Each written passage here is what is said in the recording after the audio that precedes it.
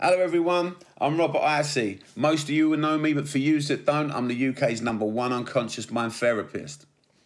And welcome to the MindKite Podcast. I always had a drive as a young boy. I wanted to be a football player. You know, that was my dream, to be a player in the premiership. I wanted to play for Tottenham, and I always visualised from the start as a young kid of having the drive and the determination to make it as a footballer. And I was very lucky that I had the talent, which helped. You know, I was a talented young lad.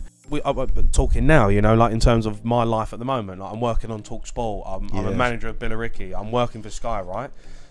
These are all things 2 years ago that we talked about, yeah, and you've done it, right? And now I've got it. I remember you talking about visualising it all. Working on Sky, visualising being a manager, visualising being a TalkSport presenter. You even said it on one of the TalkSport things before. I remember you talking about with the RS system. When you watched that, I remember you sitting there thinking, "Fuck, I can understand it now." Like, I've done that. I didn't know I was doing it. You didn't know. You said I didn't even know I was visualising. Didn't even know. Yeah, I was just doing it all the time.